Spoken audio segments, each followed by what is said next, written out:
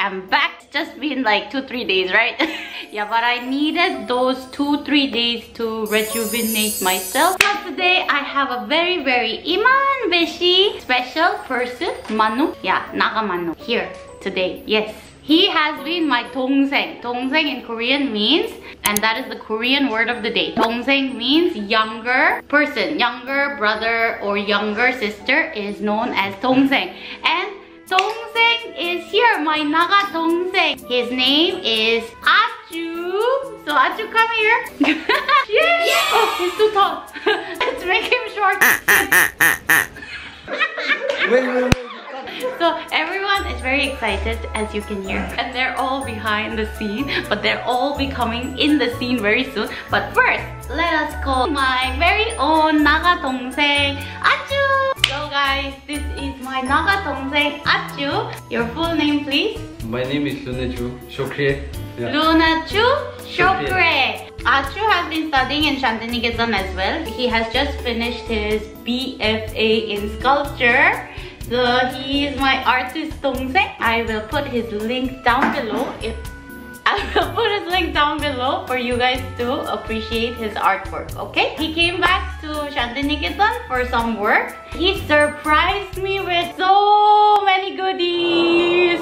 So today I'm going to show that and flaunt it to you guys. So the first is bamboo shoot. He even packed with a tag writing what it is, you know, bamboo shoots. And the next is my favorite, black sticky rice. And then the next one, puff sticky rice. Yeah, puff sticky rice. Puff sticky rice. This is the first time I'm gonna try this, so I'm very excited to try this out. And then another puff sticky rice with kenye. We call it kenye. What is kenye? I don't know in English word. No? Okay. But it is a type of rice. No, it's not rice. It's like Kenya is not rice. Kind of sesame seed. And oh, okay. He's not exactly sure because he doesn't know the English term, but it is something with Kenya, and I'm very excited to try this as well. And if you know what is Kenya in English, you can tell me in the comment section, okay? And the next, of course, how can I live without fermented soya bean? Akuni. Say akuni once. Akuni. I think you pronounce it very well. Akuni. Akuni. And I love this one so much. It's dried mustard leaf. And to be honest, the day he brought it for me, I ate I ate it, so it's gone. And then he brought me to Nagaland coffee, and I tried this before because Luki brought it for me, and it's amazing. You know, the smell. I wish you guys could smell it also. I just love coffee so much. This one is very special because it's made by his aunt. This pickle he used to bring when he was a student here, and all of us used to eat from him, and he used to bring for us also, but then it was not enough. It was never enough. So this time he brought this big jar of pickle for me, and thank you Atsu's auntie, thank you so much. Luki and I love eating this so much. And this is akuni pickle, and you can see we finished so much. Luki and I ate. But we still have more, so we are very happy. I feel very overwhelmed and thankful. So thank you Atsu and Atsu's family, because I'm sure it's not only him that prepared all this, right? So thank you everyone. Very exciting. 2 more things.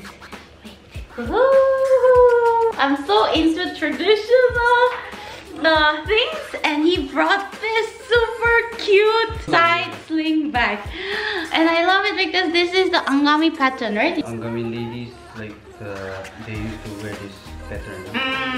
Oh, it's just looking so cute. I love it. I'm going somewhere.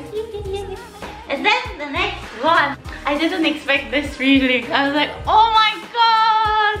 Wait, it's not getting focused. Yeah. Even here, it's written. It's the Angami tribal necklace and earring. It's so beautiful. Should I wear it? Yeah, you should try it on.